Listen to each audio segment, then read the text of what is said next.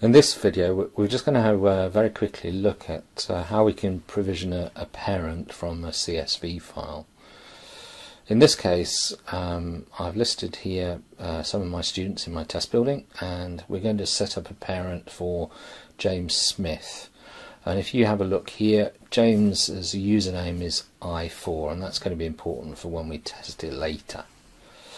So the first thing to do is to have a look at the CSV file that I've created.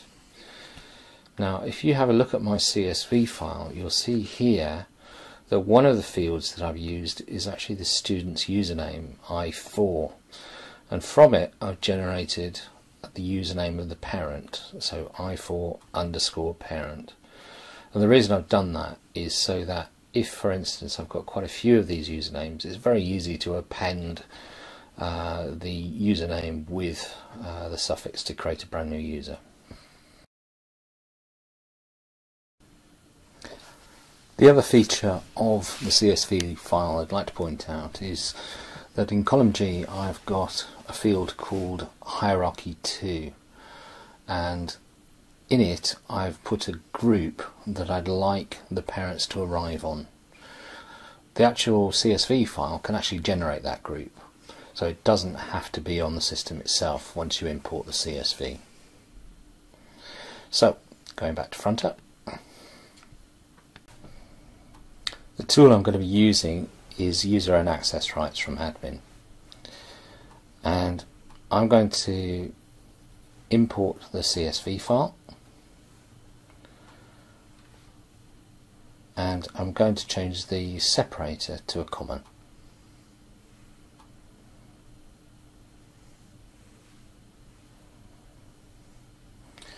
The next thing I'm going to do is I'm going to match all the fields. So here the profile is going to be for a parent. I'm going to use my first name field, my last name field. I'm going to use the username for my user and the password. So this is the first row in the CSV. It actually allows you to match those fields up. Scroll down to the bottom. Our parent's going to be a guest level of access on the system, and I already have a parental group on the system, so that's going to be my top hierarchy, and then I'm going to have the subgroup specified by my CSV hierarchy 2. Then I'm going to scroll down. Now because this is a parent, we get an extra couple of fields that we can match at the bottom. So you can see it says parent relationship, and what this is going to allow me to do is match a field in the spreadsheet with the field already in the profile of the user. And in this case what we're going to do is we're going to match on the student username. So in my spreadsheet I'm going to choose the field student username,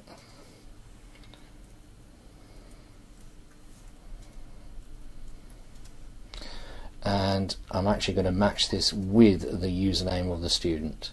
So I'm going to pull this down, and that's what I can match against. You'll notice I can also match against the synchronization key of the user, or indeed the personal ID.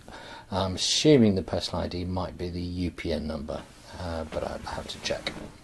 And then we'll click on next. And next again, and finish. So we've imported our user, and we can see that there are no errors, and so I'm going to check this. And first of all I'm going to go to user and access rights, and I'm going to search for my parent, and the way I'm going to look for them is actually on the profile of the student. So I look for my student, and then I can see the parent has already been matched to Mr. Smith.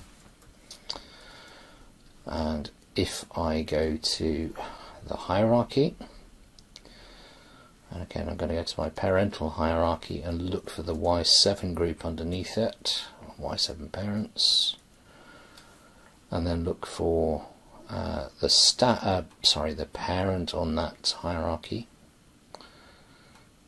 There we go. I can see I've got my parent, Mr. Smith, I4 parent. Last things to check I'm going to log in i4 parent.